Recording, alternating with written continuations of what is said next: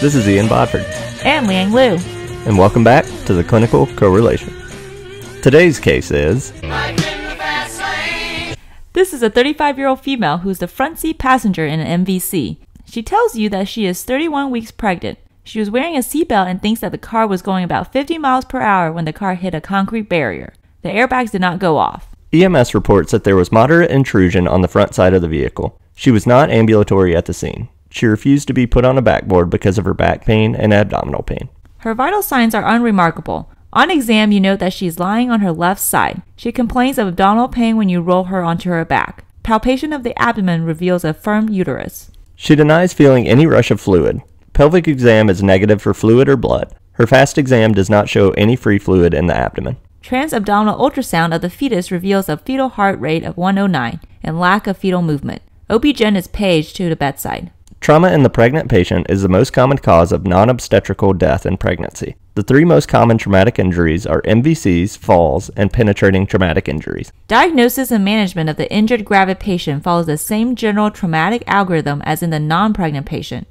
However, there are many important anatomic and physiologic changes that occur with pregnancy. These must be kept in mind while evaluating and resuscitating a pregnant patient. Cardiac output increases up to 1 to 1.5 liters per minute during pregnancy. The gravid uterus in late pregnancy can compress the inferior vena cava while the patient is laying supine. This decreases preload and can dramatically decrease cardiac output. Prevent this by placing the patient in the left lateral decubitus position. Heart rate increases by as much as 15 to 20 beats above baseline in the third trimester. Both systolic and diastolic blood pressures fall by about 10 to 15 millimeters of mercury during the second trimester.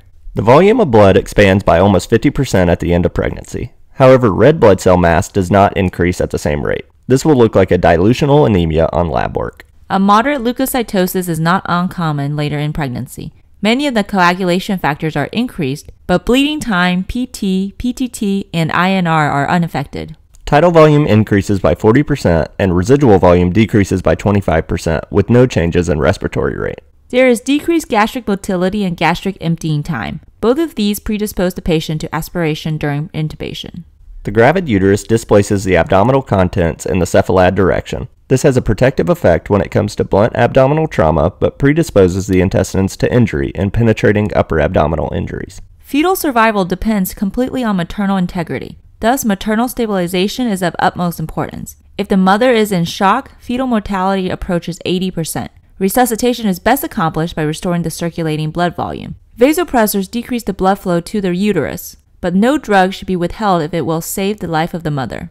The pregnant patient can be subjected to any of the normal traumatic injuries. We will focus on those injuries and complications that are specific to the pregnant patients. Uterine rupture is an extremely rare event, affecting less than 1% of pregnant trauma patients. Prior to the 12th week of pregnancy, the uterus is protected by the bony pelvis. After this, it is intra-abdominal and more vulnerable to being injured. Rupture occurs as a result of direct and intense impact. Abrupt deceleration pushes the uterus against the abdominal wall, causing it to flatten and elongate. This can increase intrauterine pressure enough to cause rupture. On exam, look for asymmetry of the uterus, signs of peritonitis, shock, difficulty palpating the uterus, and ultrasound findings showing the fetus outside the uterus. Abruptio placenta occurs as the placenta separates prematurely from the uterus. It is the most common cause of fetal death from trauma. Patients can present with vaginal bleeding, pain in the abdomen, irritability of the uterus, and uterine contractions.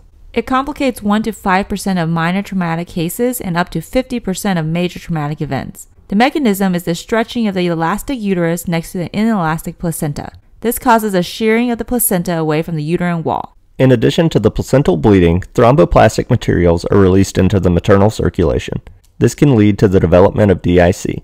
Make sure to check fibrinogen, PT, PTT, and platelet count in these patients. Fetal maternal hemorrhage occurs normally during delivery, but can also occur after a trauma in a pregnant patient. The most important consequence of fetal maternal hemorrhage is isoimmunization. This is the development of maternal antibodies against the Rh antigen of the Rh-positive fetal cells. These antibodies can cross the placenta and cause fetal red cell hemolysis in future pregnancies, as well as the current pregnancy. If fetal maternal hemorrhage is suspected, the mother should be given RhoGAM. Consultation with an obstetrician is warranted to help with dosing. The worst case scenario is cardiac arrest in a pregnant patient. As emergency physicians, we must be prepared to perform a perimortem C-section. The procedure must be considered in any woman after 24 weeks gestation who suffers cardiac arrest and is not responding to brief resuscitation. It is an emotional and complicated procedure, but potentially it can improve outcomes for both mother and infant.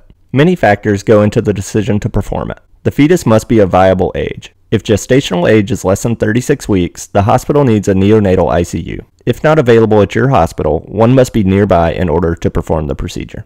Initiate CPR as soon as maternal arrest is noted, and designate a team to continue resuscitation of the mother. Make sure to place a wedge under the patient's right side to help with blood return to the heart. The decision to begin the perimortem C-section needs to be made within 4 minutes of the arrest and should be completed within 5 minutes of the rest. Do not waste time sterilizing the field. A scalpel should be used to cut through the abdominal wall. The incision goes from the pubic symphysis to the umbilicus. Bring the bladder inferiorly and decompress it if necessary. Make a 5 cm incision in the uterus until amniotic fluid is seen, and use your fingers to lift the uterus away from the fetus. Use scissors to extend the incision. Deliver the infant. Clamp and cut the cord and resuscitate if necessary. To summarize, trauma resuscitation is not any different in pregnant patients. Follow the ATLS pathway. Resuscitate the mother, as this is the best way to ensure survival of the fetus as well. Remember the anatomic and physiologic changes in pregnancy. And know how to perform a perimortem C-section and be prepared to do it when the time comes. So that's it for this case. Send us your comments, suggestions, and cases to theclinicalcorrelation@gmail.com and follow me on Twitter @MDNotified. And me @EMLLou. Thanks for listening.